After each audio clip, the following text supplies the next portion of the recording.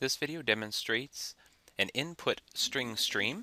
So we have a program on the right that prompts the user to enter some information about an individual, including the first name, the age, and the occupation. And then we output that data. Let's go ahead and run the program and see what it looks like. So Jason is a 32-year-old doctor.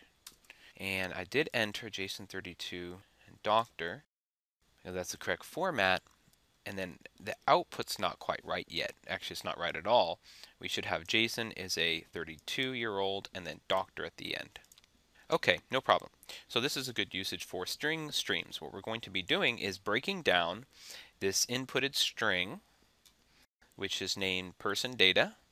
We're going to break that string down into the three parts. The first, Jason, should be stored in the first name. The second part, 32, should be stored as an integer in the variable age. And the final part, doctor, should be stored as a string in the occupation variable, OCC. So let's create a input string stream, and we'll call this in person. So it's the input. Okay. Next, enter the code here that will copy the string person data into the input string stream. All right, let's see how we're doing so far. We have an error.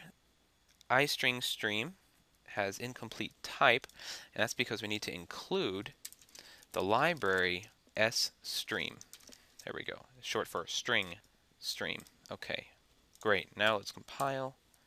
And we'll execute Jason 32 doctor. Jason 32 doctor. Okay.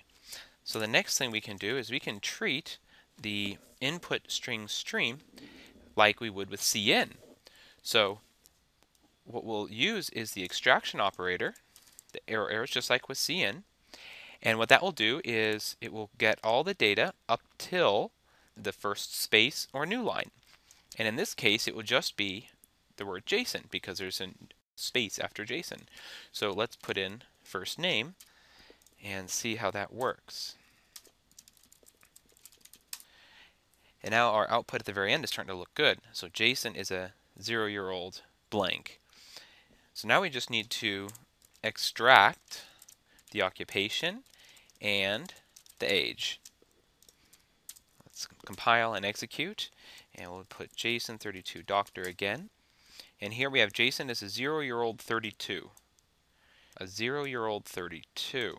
So 32 is supposed to be the age, but it's in the location of the occupation. Oh, so these two lines of code are actually, they're reversed. What's happening is I'm trying to store the number 32 inside of occupation. Well, that works fine because it outputs 32. And then I'm trying to store doctor inside of an integer age, and that just ends up being a 0 because that doesn't actually make any sense. Okay, so if I had the right order now, first name, age, occupation, let's see what happens. So we'll say Jason 32 doctor. So Jason is a 32-year-old doctor. Cool. Now what about if we get something backwards? So we say Jason doctor 32. And yeah, we end up with completely incorrect output because this doctor is going into the age again, and then 32 is going into the occupation. It's completely causing a problem. So we may want to do some error checking or very much stress to the user that the order, the input, is very important. Okay, there's some examples. Thank you.